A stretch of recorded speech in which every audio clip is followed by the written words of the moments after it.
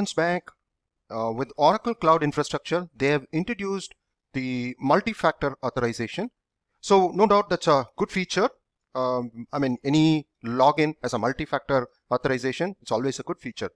But particularly if you're having a free account, the always free account, you might not get good support just like a paid account. So many times you face challenge, particularly with the multi-factor authorization. When you lost the mobile, there is no connection in your particular SIM, or your mobile crashes and you have reformatted it. Even with the authenticator, you cannot again log into the Oracle Cloud. So this is a challenge, particularly I have come across particularly on the web. When you have a free tier, they are facing this challenge. Because when you log in, the first one is the first screen you have to provide with the user ID and password. And in the subsequent screen, this is what you get because the notification with which you have configured your mobile, the notification goes there and you need to open and tap on the authenticator so that you can get into the Oracle Cloud Infrastructure. But what if, as I said, there is a challenge if the phone is lost, there is no signal in your particular SIM, or your mobile is reformatted, then you are stuck because there is no way, I mean, you could log in because it's not like if you're using WhatsApp, if you're using web on WhatsApp, you can again have the QR code for that specific device, and then you can log in. So that's what I also thought. How to enable the QR code is there because no way I was able to log in into the Oracle Cloud, because it was getting, once you give the user ID and password, this screen is coming. So no way from this screen I can generate a new QR code. Either if you have the bypass code, if you have a code that is one time only, you can use that code. The first time setup, even I was not aware. Many people are not aware to generate the bypass code. So I was stuck in almost last few days looking all over the web to find a solution. And finally, I found out a solution. So that's where I thought I should share with folks who face this challenge. Particularly if you are on free tier. Free tier is what you can't go to the support because if it's a paid account, yeah, they might help you in providing you after all your authentication. They might provide you with appropriate support because that's a paid account.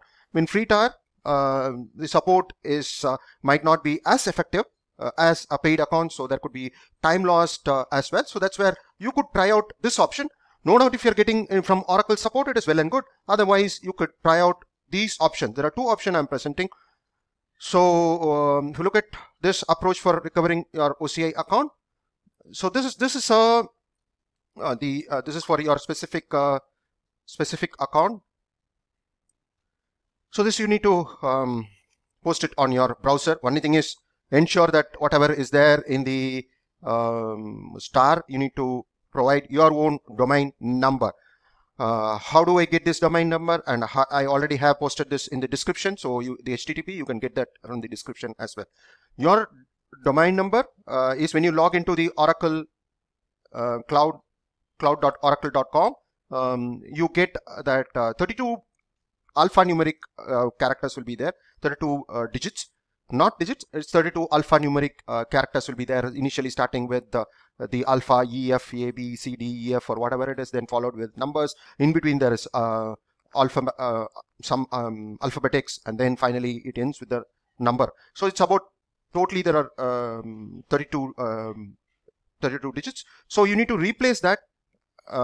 So you can get that when you log into the cloud account, your Oracle Cloud account. Once you give the user ID and password, you get into the mobile validation screen. From there, you pick that 32 digits number, and then you got to replace it over here, and then open the browser, replace that part, and then you can get into the login screen.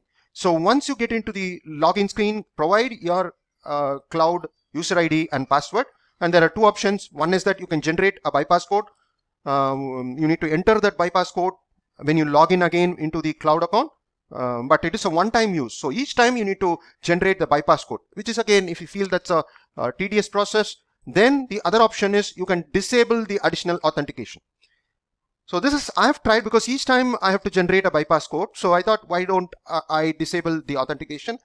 Well, it's your choice. If you want to do it, you can do it, but do it at your own risk, because the reason is, if you remove that authentication, it's just your user ID and password alone. It doesn't relate to any of the mobile number. So either options you could use. You can generate a bypass code and use it, but that is for one-time use. Whereas if you disable the additional authentication, it will not get into the mobile authentication, where you need to tap on your mobile, so that authentication is gone. So just like what was there earlier, about 1 year back, you use the user ID and password to log in.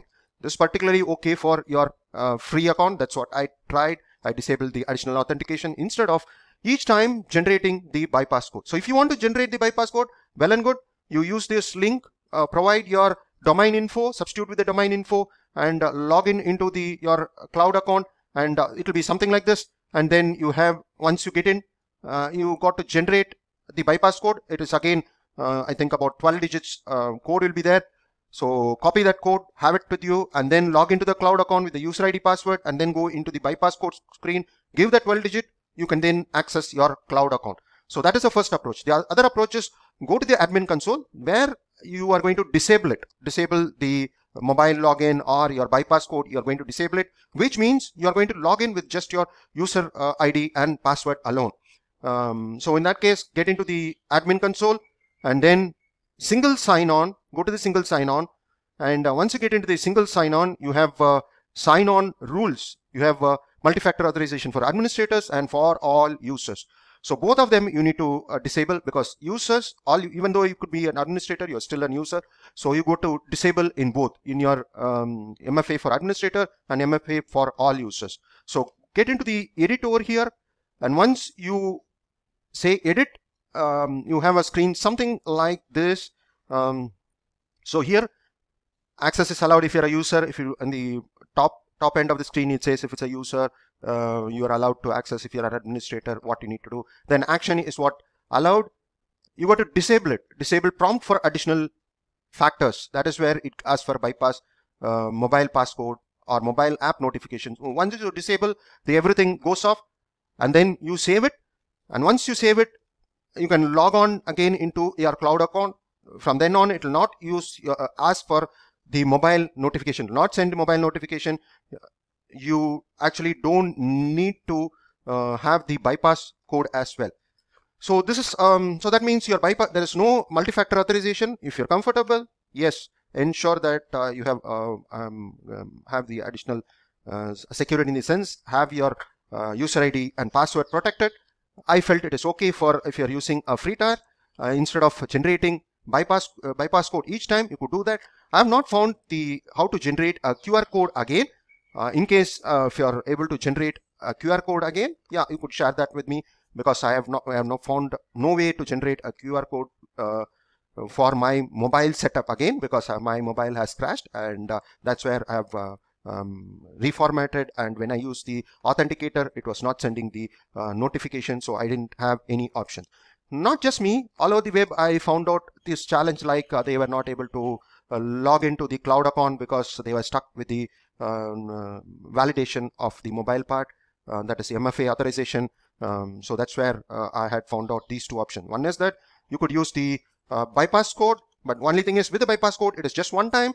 Whereas if you remove this the additional MFA factor, then you can log in with your cloud user ID password. I hope you found this presentation useful. Thank you, and do subscribe to my channel. Thank you.